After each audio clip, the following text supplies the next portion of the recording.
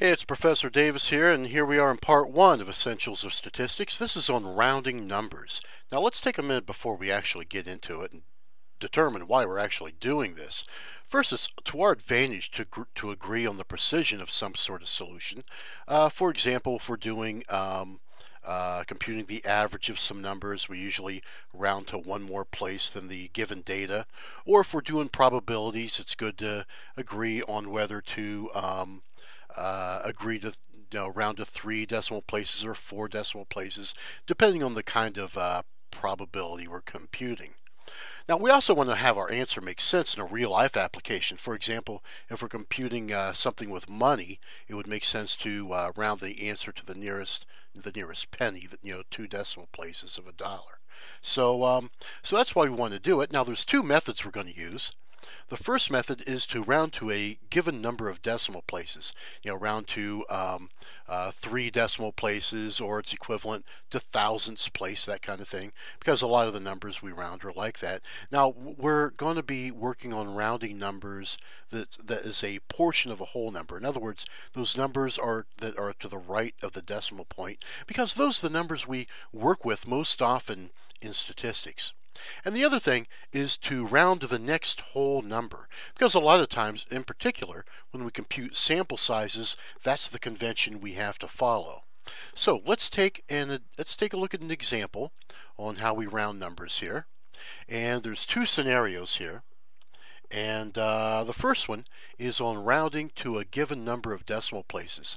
First, we want to decide which is the last digit we want to keep, whether it be 4 decimal places, 2 decimal places, 1 decimal place, that kind of thing.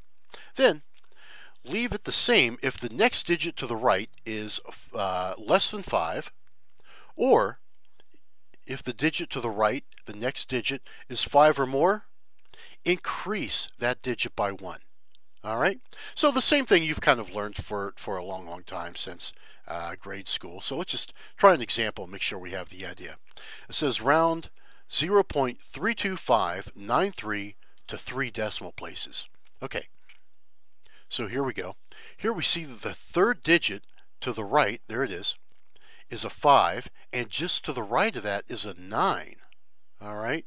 Here, I'll show it down here. Here's the digit. Here's the place we're rounding to. Thousandths place, or 3 decimal places. So just to the right of that, we have a 9. That number is 5 or more.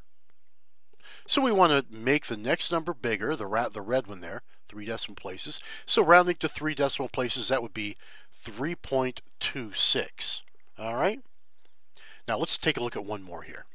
Round 0.62148 to the nearest hundredth. Well, the nearest hundredth, that would be the second decimal place, wouldn't it? All right. So what we want to do is to examine that digit, and then examine the digit just to the right of it. The digit just to the right of it is a 1. So that means what? The place we're rounding to, we just want to leave that number the same, because the green number here is less than 5. All right. So rounded to 2 decimal places, that number is 0.62. All right, so that's the first kind of rounding we want to do. We want to round to a certain number of decimal places.